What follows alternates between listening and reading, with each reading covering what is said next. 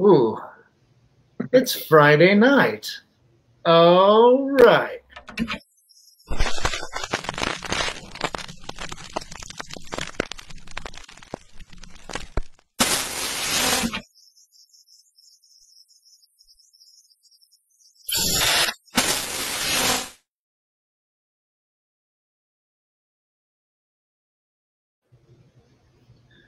Oh, wow.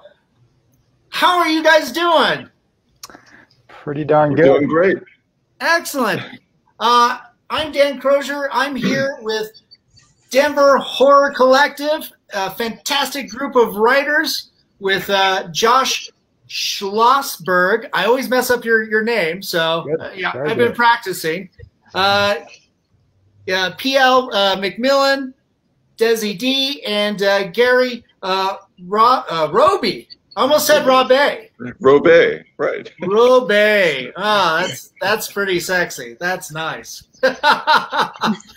Cool. Well, thanks for coming on here, guys, and being able to chat about the book a little bit. Terror at 5280. Ooh, man. So we're going to go through and we're going to share with the public out there some passages from each of your short stories. Again, thanks so much for coming out onto this StreamYard platform and sharing your craft and your talents too. I'm looking forward to some really spooky stories, but first off, Josh and everybody else here, how did this book come about?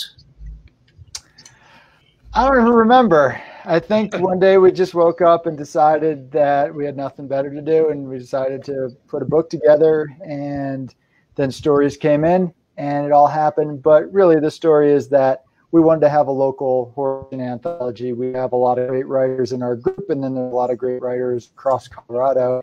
And we thought, let's create something that is specifically catered towards those local authors, and all the tales will take place in and around Denver and some of the Rocky Mountain area that we all abide in.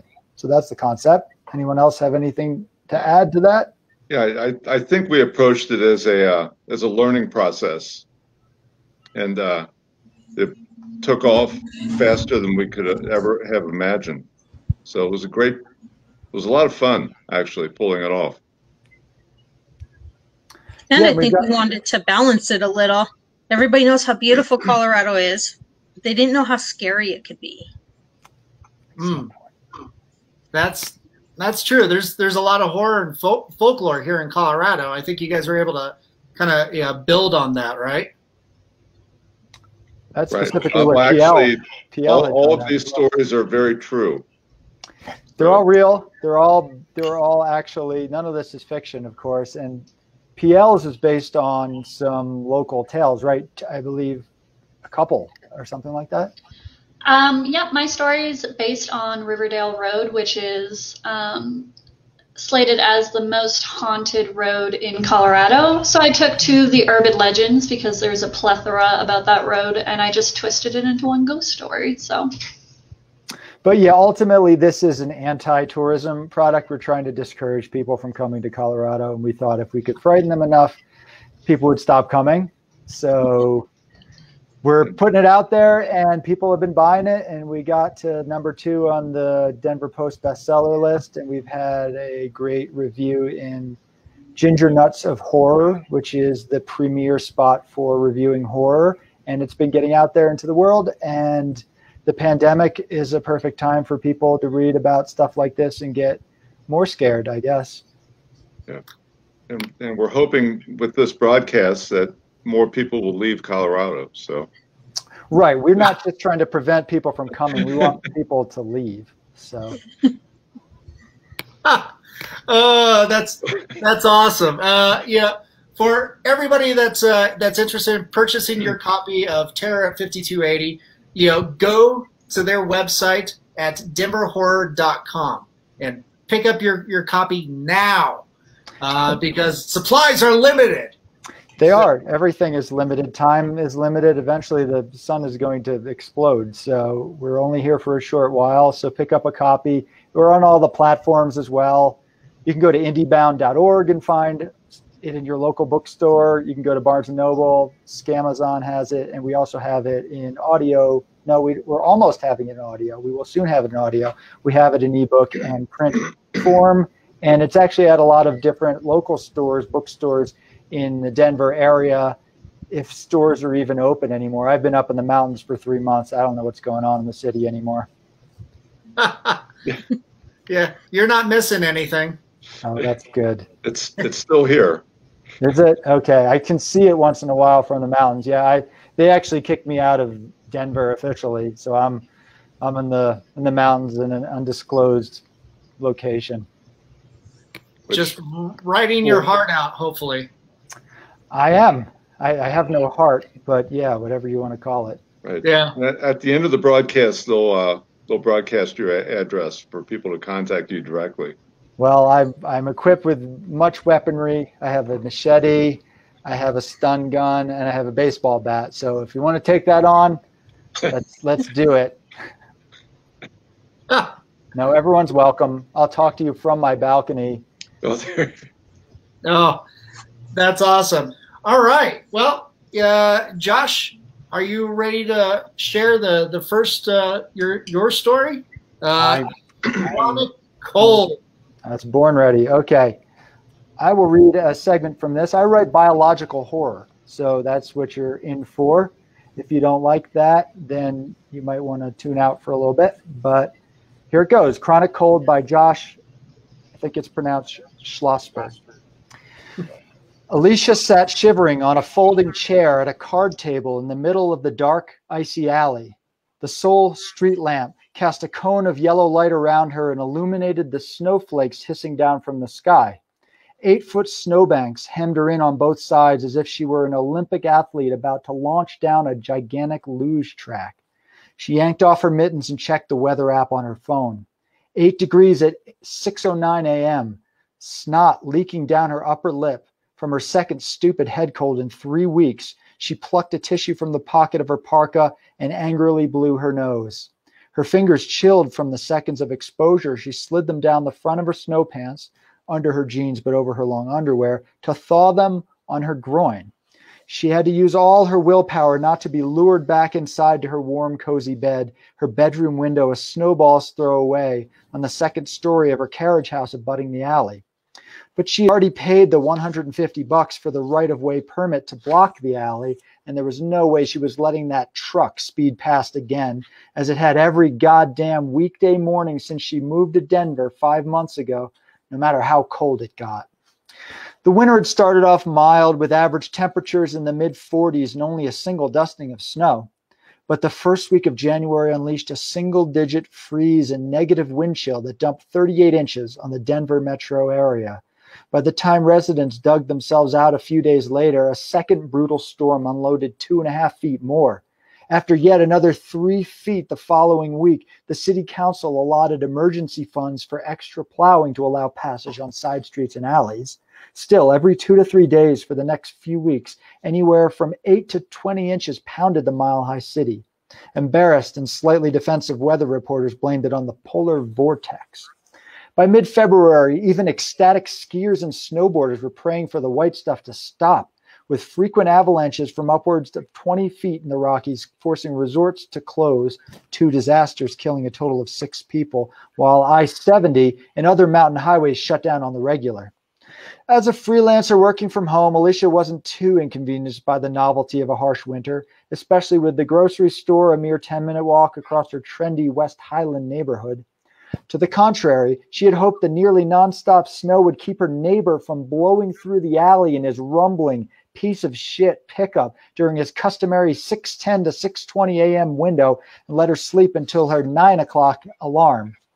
Happily, the first 2 storms did effectively block the alley for a week, forcing her neighbor out on the street in the opposite direction, a far more convenient route he had no reason not to take every day, living as he did in the quadruplex on the corner.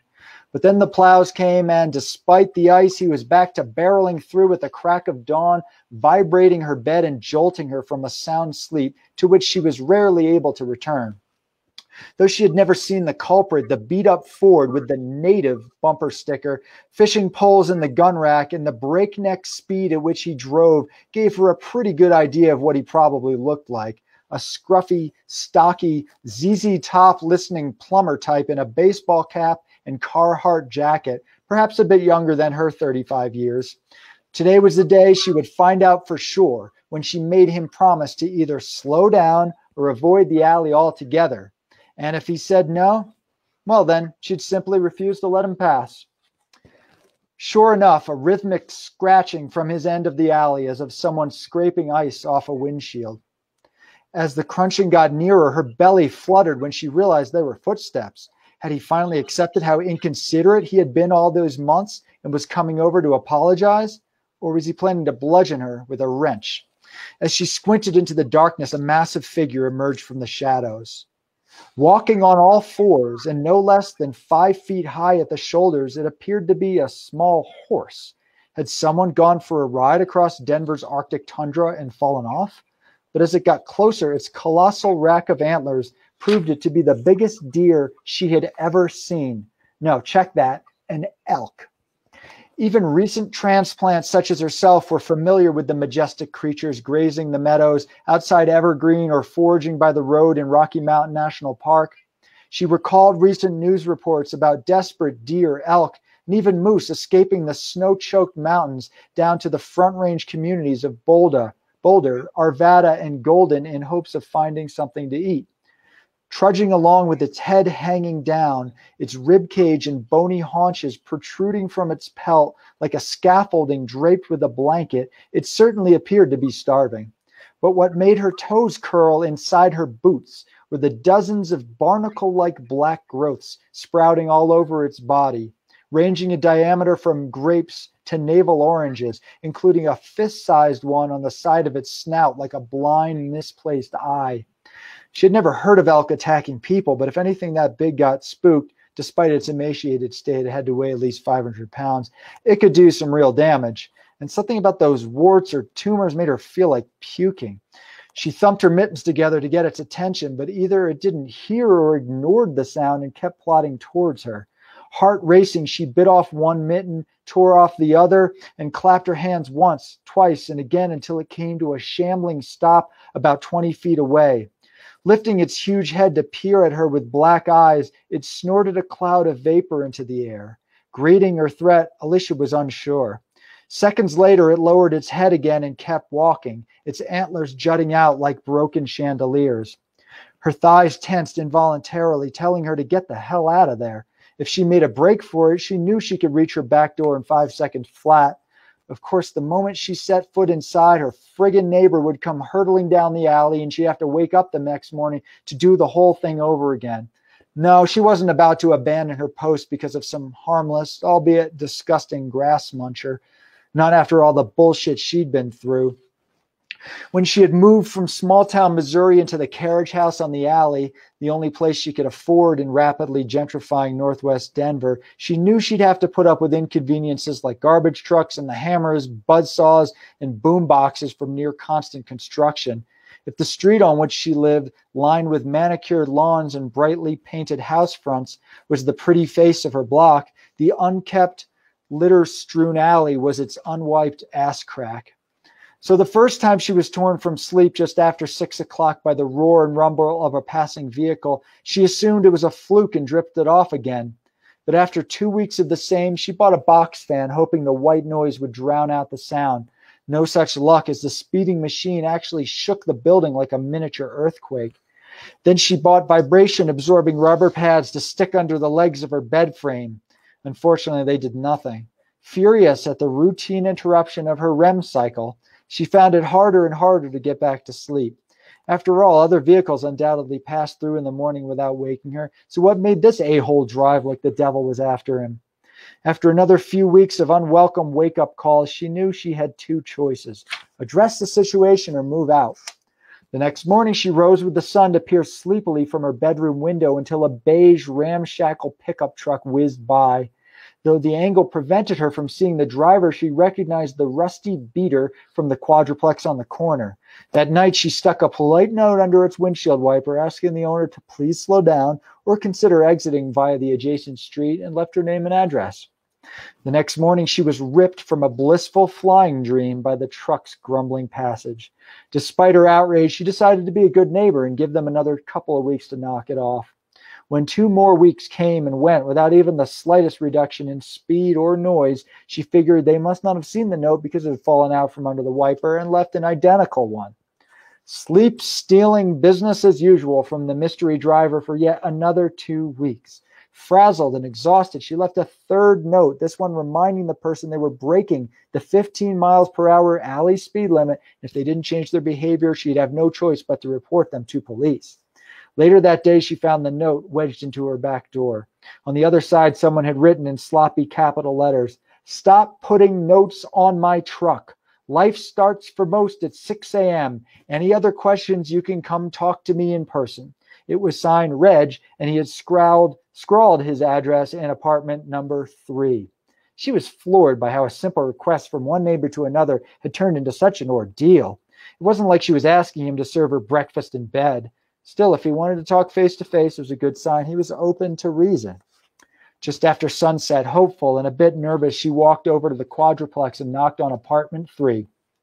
The squeaks, whistles, and chatter of a basketball game in the background, the stink of cat piss wafting out from under the door. When no one answered, she knocked again, to no response. Confused, she hurried back to the carriage house for pen and paper and returned to the quadruplex. The basketball game had been shut off, replaced by an eerie silence from inside, and she knocked tentatively. Then louder, nothing. Annoyed, she scribbled a quick note with her phone number saying she had stopped by, stuck it in the door, and walked home. 20 minutes later, she got a text. "So what's wrong with my driving now?" "I'm still just asking you to please slow down or take the other way out of the alley in the morning," she replied, following up with a smiley face despite her frustration. "I'm not speeding." Seriously, who did this schmuck think he was? "But you are," she texted, pacing around her tiny kitchen. "I don't want to involve police, but I will if I have to." "I've already contacted police, and they told me I have enough evidence for a restraining order for harassment." She forced a spiteful laugh at the absurdity of the perpetrator framing himself as the victim. "We both know that's not the case." Livid, her hands trembled as she typed, "I'm simply asking you to take your foot off the gas for 3 seconds. I've been driving down this alley for 19 years with no problems. I'm not about to change for some out-of-state busybody. Do not text my phone again." Every muscle in her body taut. Alicia immediately called Denver Police Department's non-emergency number. The dispatcher connected her to Officer Bob Gibson, who listened politely as she explained the situation, and he promised to pay her neighbor a visit. Satisfied things were finally under control, she felt the tension melt away from her shoulders. When she was awoken by the prick the next 5 days in a row, she merely smiled, knowing his days were numbered. Now the DPD was on the case. However, after another Monday of vehicular thunder, her confidence began to fade. And when Friday dawn rolled around with the same old bullshit, she called Officer Gibson. He apologizing, saying how busy he'd been, but assuring her he'd get to it that weekend. If anything, the truck's sonic boom was louder that Monday morning. With a shriek of fury, she picked up the phone and dialed Gibson's number yet again. "This is Alicia in the carriage house," she said through clenched teeth, a barely audible sigh from the other end. "How can I help you?" "You have any idea when you might be going over there?" she said as calmly as she could, her neck muscles straining to keep in her ire. "I contacted the individual on Tuesday," he said. "And?" "They said they weren't speeding." "But they are!" Alicia's voice shook. "Every day for 5 months. I'm afraid it's a he said, she said situation." "Then send a fucking patrol car out here and catch him in the act." "Ma'am, we can't prioritize." "Then what good are you?" She hung up the phone. For a full month, she plotted and planned, concocting and discarding various schemes, including letting the air out of his tires, scattering nails in his parking space, and pouring gallons of rubber cement in the middle of the alley. Of course, if anything out of the ordinary happened, she'd be the obvious and only suspect. Instead, she settled on driving to the hardware store and buying a 2-foot-high fluorescent yellow plastic buoy that read "slow" across its torso, which she placed in her parking spot behind her Subaru at the edge of the alley. The next morning, she was somehow unsurprised to find the little boy lying on its side, its body warped and mangled from what appeared to be a trampling. Fuming, she set it up again, this time jutting a foot or so into the alley. The next morning, it was gone. At her wit's end, she was in the middle of researching which substances you can pour into gas tanks to keep vehicles from starting when she heard laughter from the alley. She ran over to the window and yanked up the blinds. 3 houses away, a pair of landscapers in overalls sat on the tailgate of their flatbed eating sandwiches, their truck completely blocking the alley as if it were parked in their own private driveway. She slid open the window, yelled, "Fuck you," and slammed it shut again. Cracking her knuckles, she called Denver 311, who connected her to the right-of-way department where she left a message for the inspector. An hour later, the inspector called back and explained how the landscapers had secured a permit to legally obstruct the alley. Gaping, she knew she had her answer. Right after hanging up, she logged on to denvergov.gov and applied for a permit to block the alley for the following work week. That Friday, she received an email from the city saying her application had been accepted along with a $150 bill. She gladly paid via her credit card and triumphantly printed out her permit. Sadly, the elk didn't care a lick for Alicia's permit and lumbered onward, a thin layer of snow glazing its rickety back. "Hey," she yelled, blowing a snot bubble from one nostril. "Look up, you idiot." The creature came to a halt. Lifting its head from the end of its long brontosaurus-like neck, it opened its mouth and let out a shrill, squeaking whinny, almost like a whale song, that lasted several seconds. Her heart drubbing in her throat, she slowly backed away from the table as it lurched forward again, blocking any escape to her back door. She had put about 10 feet between them when it waltzed up to the table and knocked it aside like the flimsy piece of plastic it was. She hadn't seen it run, but knew that even in its degraded condition, it could easily chase her down. So she flung herself against a snowbank and attempted to climb to the top. Her toes lost purchase twice, but digging her bare fingers into the crunchy snow, she scrabbled up to safety. Out of reach now, she gazed in fascination as the beast broke into a trot and head down rammed its antlers into the snowbank, then backed up and did it again. Since Alicia posed no threat to the giant and had no young to protect, it was clear the poor thing had gone mad with starvation. Instead, it kept slamming its head into the snowbank 4 times, 5 times, 6, until something shifted beneath her and everything went slow motion. With one final headbutt from the elk, the snow gave out from under her feet. She tumbled through the air and a sloppy cannonball landed in the alley with a lightning strike on her right knee and fell flat on her face on the ice. For the rest of it, you'll have to purchase Terror at $52.80.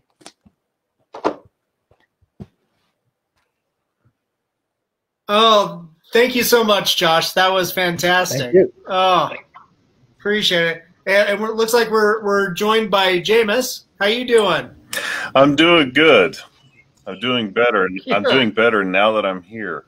So excellent. Well, thanks for joining us on here.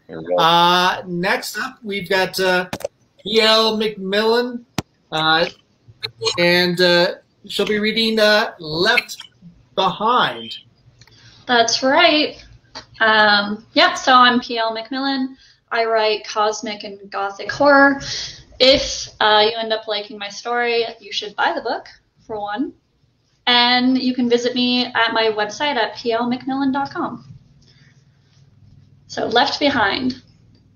The tires of my sedan hum on the road as it ribbons onward into the heavy night. Riverdale Road is sparse in the way of streetlights and fellow travelers. It's a lonely stretch. A few houses have been built on the west side, while shadowed fields on the east give credit to the eerie legends I'd read about it. Roads like these are the bread and butter of America's ghostly roadmap. I smile a bit to myself. I should make sure to remember that and add it to my scrapbook. I glance over at my boyfriend Alan, who is entranced at whatever it is he has pulled up on his phone. He's not the ghost chaser type, but he loves me enough to come along on my adventures. You can pull up anywhere around here, Claire, Zora says from the back seat. What about the gates, I ask. Zora's boyfriend Ross chuckles a bit, causing the familiar bright flicker of anxiety to nip at me. Did I say something wrong? Well, the gates of hell don't actually exist anymore, Zora says. This place has pretty much all changed since that guy killed his wife. I mean, there's no reason to keep them up after the guy burned his own house to the ground. The gates were just these little rusty things, from what I hear, nothing to write home about.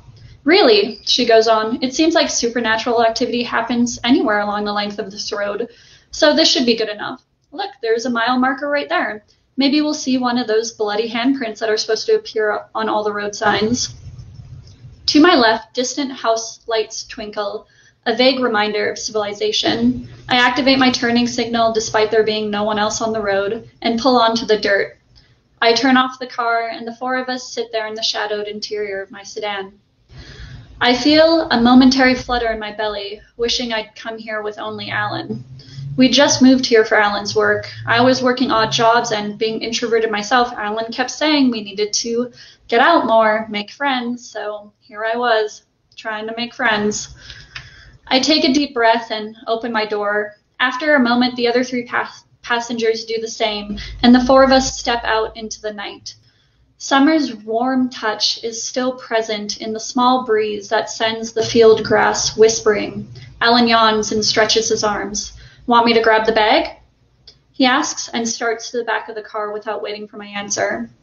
I take a second to gaze out at the field where supposedly a man went mad and murdered his wife and children. The familiar thrill of fear rolls down my body and I savor it. Getting the creeps from a ghost story is preferable to the daily anxieties I feel in my life. Everyone got their flashlight? Ross asks. I don't know either of them very well, and that puts me on edge. Alan met Zora through work and had mentioned to her that I loved urban legends and haunted houses. She had told him about the cursed stretch of road near Thornton called Riverdale. Next thing I knew, we were going on double dates. Zora was all right, carefree, if a bit arrogant, but Ross was not the type of guy I usually make friends with. Still, Alan wanted me to try and make friends. Well, let's go and bust some ghosts. Alan has pulled out the little backpack I brought and tosses me the camera. The plastic equipment smarts as it hits my hands. It's my clunky Polaroid camera that I'd gotten at a secondhand shop. One of my favorite things to do is try and capture things on film. People will always claim it's fake if it's digital, so I only ever use Polaroids. Plus, it makes for good scrapbook material. Can't help but smile, and Alan gives me a wink. I toss him the car keys, which he catches easily. Keep that in the backpack, okay? I wouldn't want to lose it and have us trapped here with the ghosties. I laugh. I lead the way off the dirt of the breakdown lane and into the thick grass. To keep my hands free, I have a headlamp on.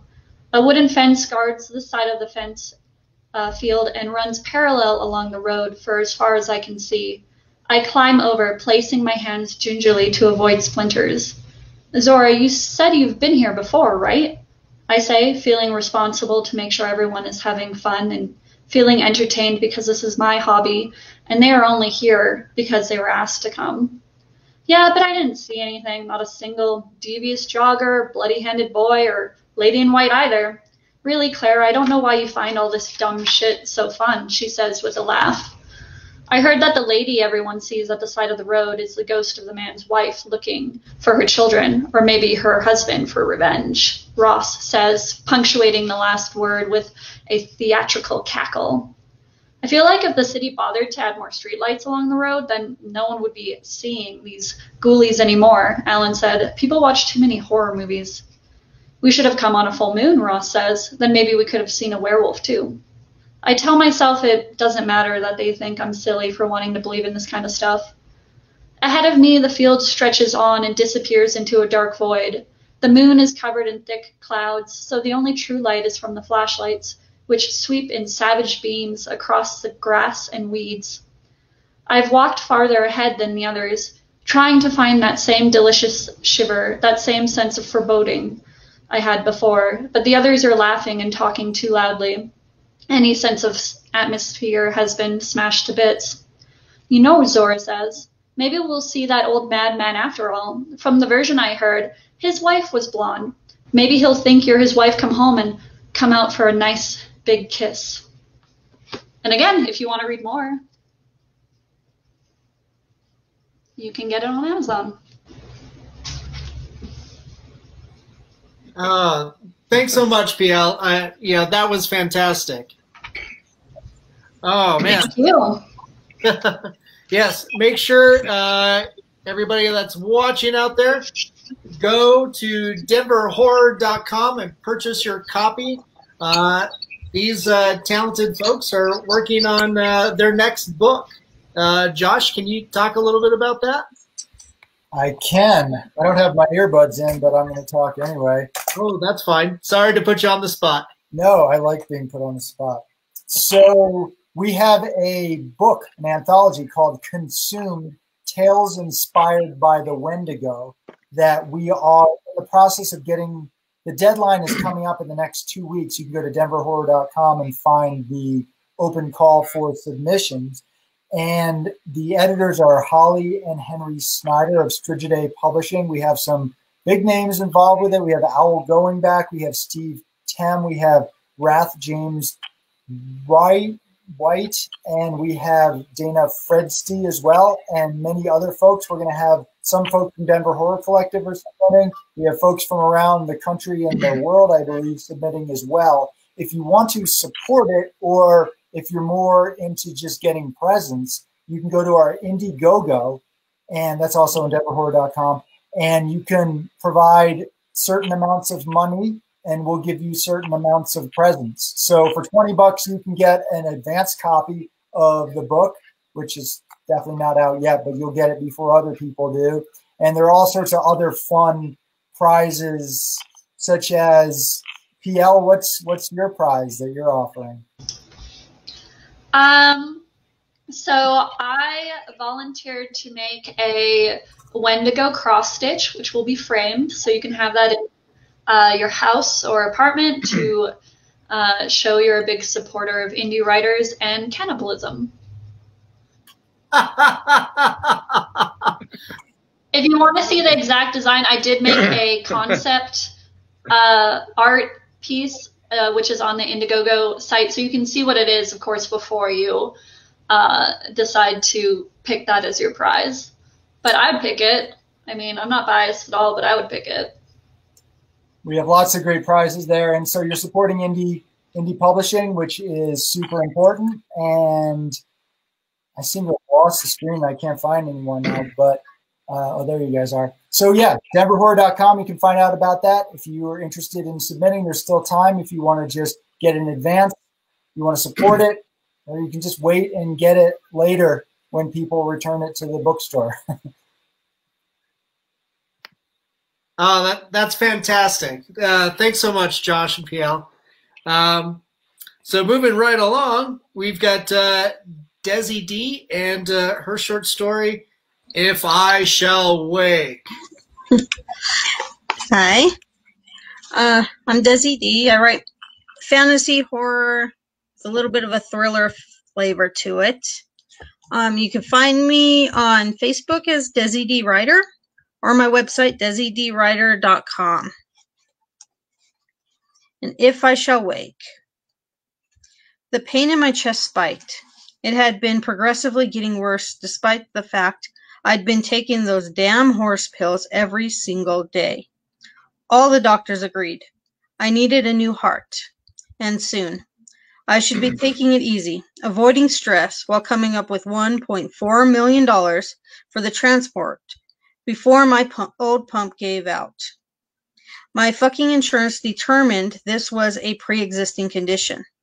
Their CEOs behind the decision were lucky. My focus had to be on earning money for my new heart. However, once I got my transplant, I planned on fitting each of those bastards with a body bag because of their pre-existing conditions of being assholes. I only needed to complete this final job to afford my new ticker. I waited for my target, Joanna, outside of the Falling Rock Tap House on 19th and Blake Street. I had a clear view of her from my table on the patio. The buildings on each side of me blocked the breeze, allowing the juicy burger scent to fill the air. My fries were crispy, just how I liked them. The place was packed for a Tuesday night, and still, I was alone, invisible to those around me. consumed with their drinks and conversations. Denver, Colorado is an interesting town. When I landed at DIA, it looked empty like another small hick town. Then I reached downtown, where it transformed into a big city surrounded by a panoramic view of the mountains and blue skies. It wasn't overly crowded like LA or New York. There was a calming atmosphere I enjoyed. Even now, I could almost see a star or two in the night sky. I might have to come back here after sharp pain constricted in my chest. I clenched my jaws until it passed. The thin air from being at the mile high probably wasn't helping. The doctors had warned me not to overwork myself. This job should have been easy. It should have been finished in Phoenix last week. I had followed Joanna for a couple of days attempting to learn her routine, but she didn't have one. She never did the same thing twice. She visited a few office buildings, took a couple of meetings at local restaurants or coffee shops. Usually, this wouldn't have been a problem, and it wasn't surprising since she was a consultant who never seemed to sit still. My employer, Phantom Inc. Corporation, didn't specifically what type of work she did or why they wanted her dead, and I didn't ask. I'd done a few jobs for them in the past. They paid well, and with my ticker threatening to give out, that was all I needed to know.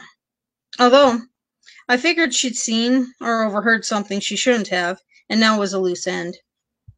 It was difficult to slip poison into her drink at a cafe in Phoenix. I just walked by, dropping a small tablet into her cup when she looked away.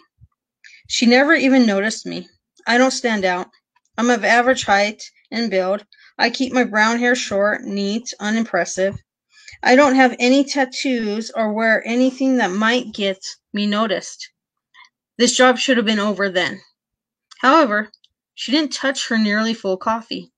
It's possible she just bought it to be social. From there, I followed her to the humid sweathouse state of Texas. This time, I placed the poison onto the door handle of her rental car. I don't understand how she managed to avoid it. I was sure I hadn't missed a spot. So, now here I was in Denver, waiting for another opportunity. I preferred to poison my victims because I didn't use just any toxins. I made my own untraceable, fast-acting, and painless blends. I may be a killer for hire, but I never made anyone suffer. I'd seen enough of that as a child. Joanna stood at the bar less than 20 feet from me, with a strained grip on her glass, as if it was going to try and escape while she spoke to the bartender.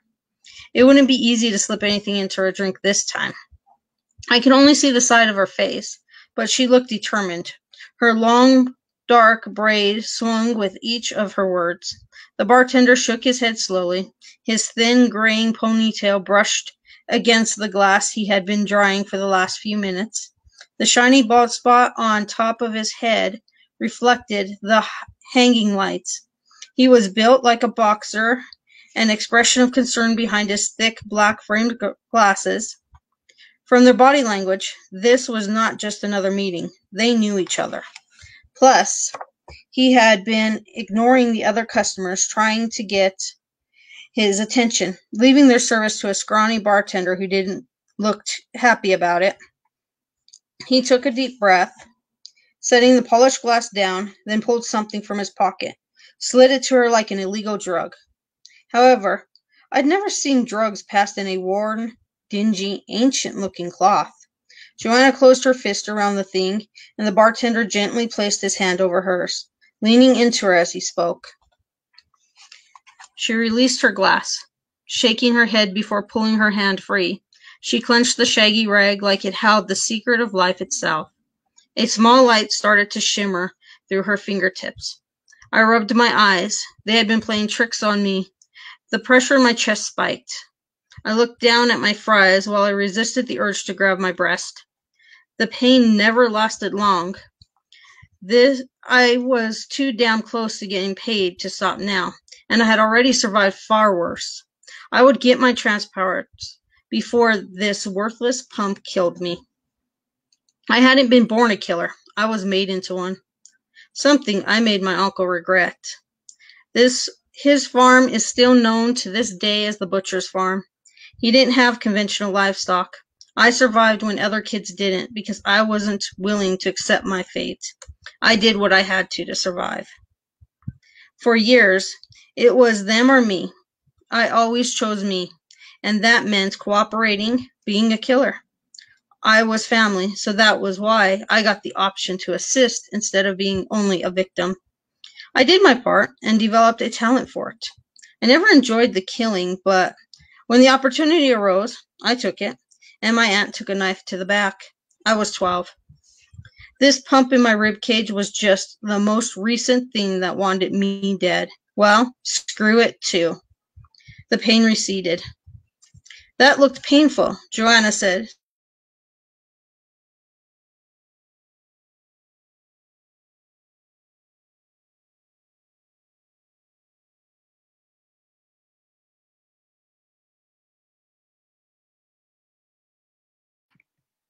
Hey, Desi, your mic just stopped working. Okay, well, that seems like a good spot to stop then. You want to read more? Get Tara at 52. That's how you build up the tension. I love it. Thanks so much, Desi. That was a pretty unique way to end it. Thank you so much, guys. And we've got now Gary Robbe, and he's going to be reading a section of his short story, Scrape. I'm Gary Robbe, also known as Gary Robbe. The story is Scrape. I'll start now. An ever-present fog surrounds the house.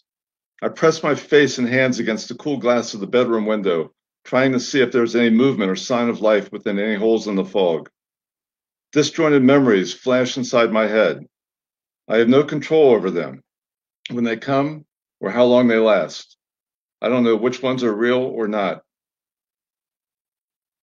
The house is being scraped. Mom, Dad, Rachel, and me standing by the curb on Downing Street, watching the bulldozer close in for the first ceremonial punch to the bricks and wood structure. I like the old two-story house. It has many rooms, nooks, and crannies, places to explore and hide, overwhelming smells of must and cake dust, hints of decay. It is extraordinarily empty, a perfect place for an 11-year-old boy. But Mom and Dad have other ideas. This house will come down and a new house will go up. They only bought the place for the desirable land in a desirable neighborhood. It's a hot summer day, no clouds in the sky, and although there are many trees on the street, all the ones on our property have already been taken down. The sun gleams off the yellow tractor until a bloom of black smoke covers it. Dad coughs. Mom laughs. Rachel picks dandelions. I turn my attention to the house. The reflection of a dark cloud crosses the second-story window, but it's not a cloud. Something is moving inside the house. I glance around just to be sure. No planes, birds, giant insects, nothing. Maybe it's an optical illusion, or possibly a couple of workers doing last-minute preps inside before the bulldozer makes contact. I return to the window, and I see a figure. No, figures in the window. The figures are small, children, I guess, and I can barely make out faces resembling a boy and a girl. Standing behind the window with the light hitting it makes them seem transparent, unreal. The boy raises his hand. I scream. That catches the attention of Dad, who quickly motions for the bulldozer to stop. I shout over the rumbling, idling engine, "There's somebody in there!" Then point to where I can still see the vague but undeniably human faces behind the glare streaking across the window. Dad looks that way and squints. "I don't see anything," he says. He walks to the bulldozer where several workers mill about, says something to them, and all of them go into the house. I keep my eyes on the window until Dad appears, waving with a big grin on his face. Of course, the house is dead empty. 6 months later, we are in the new house, a 2-story box with transplanted trees and a rooftop deck. I can't remember a thing about the construction. We are simply there, inside, looking out new windows with the stickers still on them. All the furniture is new. It smells like a new house. But that memory of the new house is brief, a tease. I scratch the peeling window frame and wait for more holes in the fog to appear. Dad screams downstairs. He has found Mom. He knows he is the one who stuffed her in the fireplace, a window of sanity, open for only a few moments, long enough for him to anguish and tear into his eyes and pound up the stairs to look for Rachel and me. He won't come into our rooms. He can't come into our rooms. The house stops him from that. Is this happening now, or is this just another too real memory slice? I close my eyes. I see Dad beneath the kitchen table, his head bashed in. Mom sitting down, calm as can be, with an empty cup before her as if she is pretending to have tea. A broken baseball bat on the floor next to her. When she looks up at us with those eyes that don't belong to her, Rachel and I run up the stairs to our rooms. Eyes closed or open, it doesn't matter. When a dream memory comes, I am there and it is real, however discordant or wrong it may seem. I imagine time means nothing. I imagine there are multiple versions of me across all kinds of planes of existence, and that everything I remember or dream did happen. I've thought about this stuff. I'm 12. I am 35. I am dead. I was never alive. Did I grow up in the new house, leave for college, meet a sweet girl I fell in love with, marry and have kids, 2 of them, Delilah and Matthew? I have memories of those things, but I've never left this house, never once made it past the desolate yard and the fog that surrounds us. Every now and then when I stand at the window, I see glimpses of what might be the real world in the holes of the fog, and in between the memories I think there is a chance to escape and maybe meet the me on the other side. The first night in the new house, everyone is excited, especially Dad, who sees this as his finished project. Mom is everywhere at once, smiling and dancing and singing like she is on a honeymoon cruise. Mom opens my closet door a dozen times. I can't believe how much room you have in here, she says. It's not that big, I say. It's just a normal step in, step out closet with a bar to hang clothes and a couple of wire shelves. Mom makes a big deal out of everything. Then she disappears into the closet, closing the door. The room becomes very quiet as if she stepped into another world. She pops out like she is playing Jack-in-the-Box, entertaining a 2-year-old. Mom, stop, I'm not a baby. Later, I look in the closet. It seems even smaller than I remembered. I can't figure out how Mom, who's a big woman, could even fit in it. There's a musty smell, too, something I hadn't noticed before. It reminds me of the original house that had been scraped to make room for this one. I step inside, nothing strange. Boxes stacked to my chin, a few shirts and pants hanging on the wooden rod. Wait, the rod is supposed to be metal, not wood, and the wire shelves are gone, replaced by well-worn wood ones. This is the closet I popped into before the house was scraped. The house that is gone, gone. The door swings shut. Everything is pitch black. Damn it, Rachel, I yell. I push the door, but something pushes back, something stronger than me. Mom, Dad. Whoever it is stays silent. Then a faint scratching, starting at the bottom of the door, moving upward and getting louder. The scratching grows in intensity as whatever it is digs its nails into the wood of the door. I back away, expecting to stumble into the boxes. I don't. I swing my arms around in panic. It's not a closet anymore. Whatever I am in is immense. My voice echoes as if I'm in a deep cavern. I run, but I'm not sure I'm running. I can't see, and I can't feel my feet strike the floor. There is no memory of getting out. And that's where I'll stop. If you want to find out what happens, here's the book. I can find it there. Oh, thank you so much, Gary. That was wonderful. We've got time for Jeamus Wilkins, who just joined us. How you doing, Jeamus? I'm doing great. I got caught up in Gary's story again, so I think I'm just gonna read the rest of Gary's story. Yeah, so did I. I'm just kidding. Do you have a selection to read for us tonight? I do. I'm going to read to you from That Time Maggie Ghosted Me.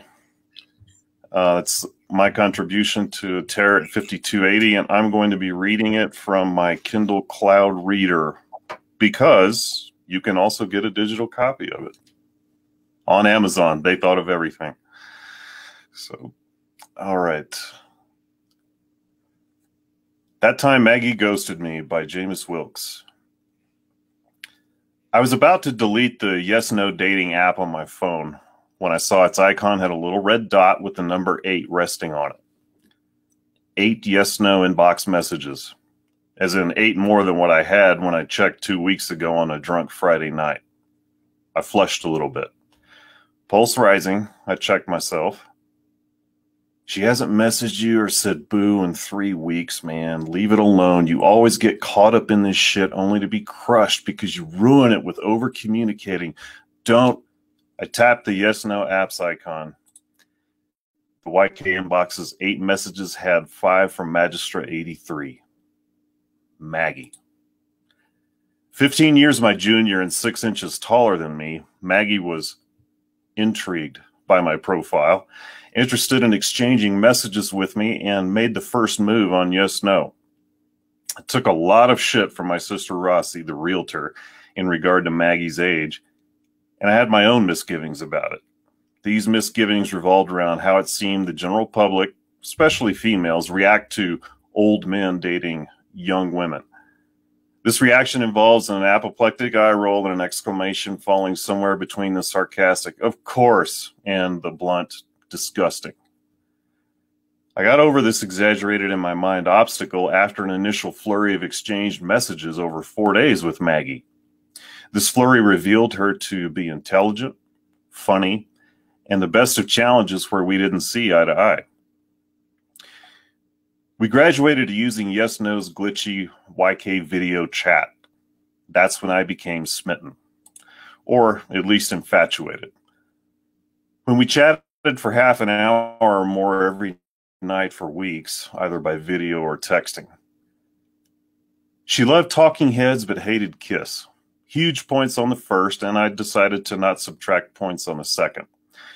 Maggie's smile was wide, and her shoulder-length chestnut hair was prone to going wild with very little laughter. She liked my smirk, was tickled that I played xylophone in high school marching band, and thought my earring was badass. We both liked the horror genre quite a bit, including its wide and varied offerings in film, books, TV, and such. Stephen King was her favorite mainstream horror novelist, and some guy I never heard of named Ryman Northmark was her favorite indie horror tale spinner. She hated people making tall person comments or jokes, especially ones directed at her. She checked, double-checked, and checked yet again with me if we ever met, I would be okay being seen with a woman half a foot taller than me. Her parents lived somewhere near Cape Cod, which explained the Boston layer in her speech, especially when she got excited about something, and said my voice was metropolitan and thigh-shivering deep. She moved to Colorado to go to school on a scholarship, ended up staying, and currently lived close to downtown Denver. She loved haunting coffee shops, comedy clubs, delis, poetry slams, used clothing stores, improv, and open mic nights. She dug that I was an artist, half dug that my day job was in the shipping and receiving logistics, and she appeared genuinely interested in my artwork. She even gave what seemed to be glowing and sincere compliments of my pen and ink pieces. The jigsaw puzzles, true crime books, and criminal justice reference volumes that populated the bookcase behind me. In the limited view my webcam provided, told her I had sweet smarts. And when I repeated her but said street smarts, she corrected me back to sweet smarts. Maggie often had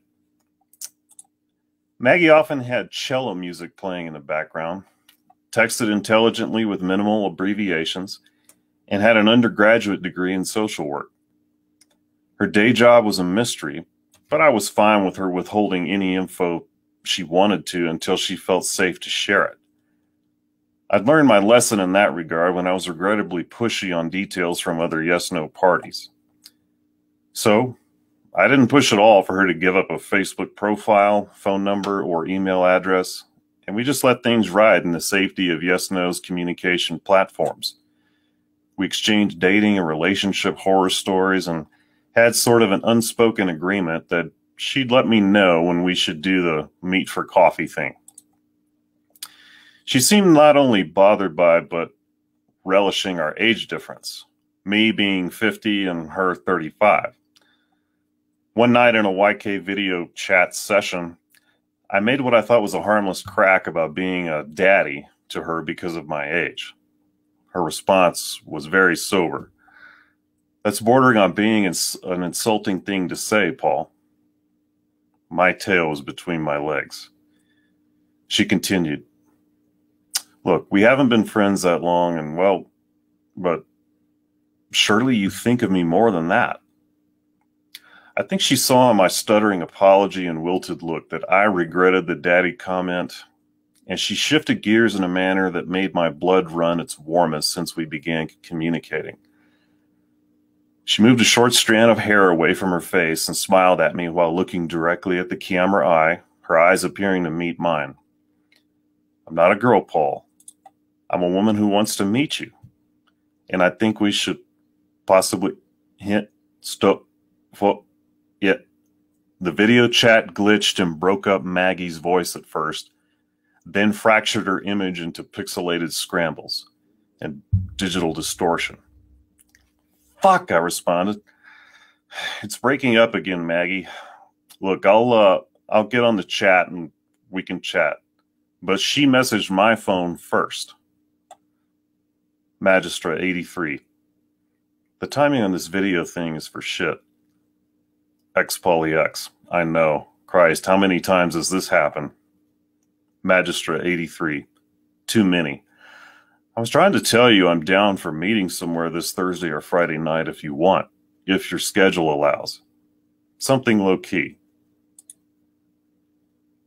I probably overdid my fist pump as I nearly dropped my phone. X Poly X. That sounds awesome. I'd love to see you. Magistra 83. Cool. There's a bookstore. The rippling ellipsis that represents the other party still in process of messaging had shown for a short bit, but then it went away. Bookstore was the last word I'd gotten from her for weeks. When I did hear from her again, the circumstances were significantly different. Until that time, the passage of days was mind-bending and dark. And that's it. If you want the rest, you gotta buy the book. Tear at 5280.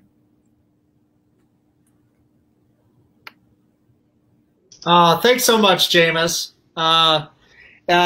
Thanks to all of you, PL, Gary, Jeamus, Desi, Josh. Thanks for sharing your artwork and your terrible, scary tales. Thank you for having us on. A lot of fun. Thank you. Thank you. Yeah.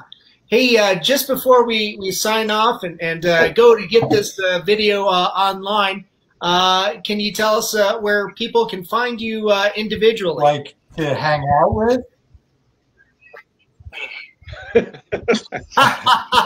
Online, websites, where they can find more of your work.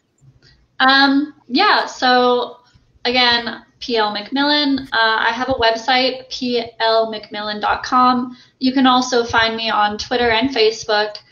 And if you're interested in reading more of my stuff, it's all on my website, as well as some free to read stuff, which is pretty fun, and a couple podcast episodes that I was featured in.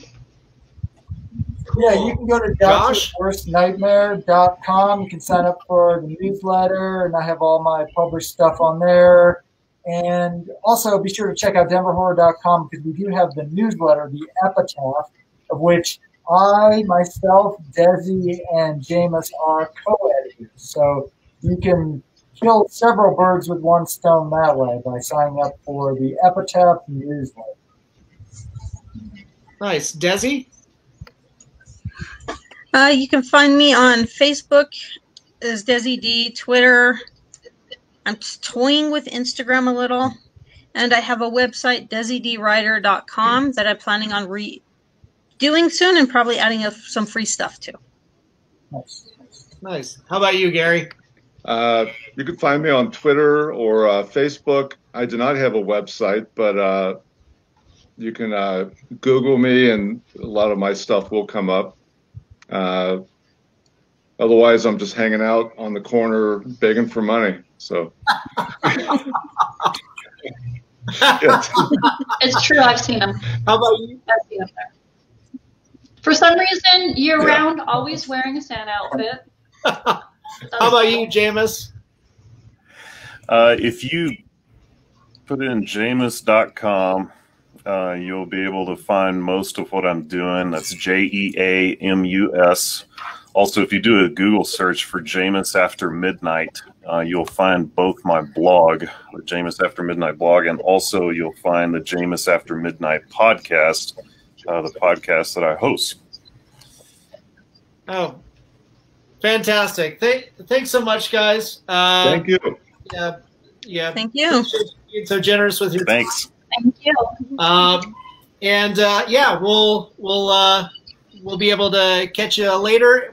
Hopefully we can do this again when the new book comes out too, the new Denver Horror Collective book. Yep. Sounds good. Excellent. Sounds great. And Thanks, Ian. yeah, thank you. Just real quick, I want to say, thanks to COFOH, Colorado Festival of Horror, again to Denver Horror Collective. You guys are always doing some amazing work, and I love working with you guys. And then to our sponsors, Sumner Twins Talent, my co-producer, Stefan Santa Cruz. And everybody have a great night. Go get this book, Terror at 5280 at denverhorror.com, on Amazon, and any place else. Definitely go out and support your local bookshop too. They need it. This book is there. Mutiny Information Cafe is one that comes to mind. All right. Well, thanks so much, guys. Have a good one. Fun. Thank you. Thank you. Be kind to each other. Good night.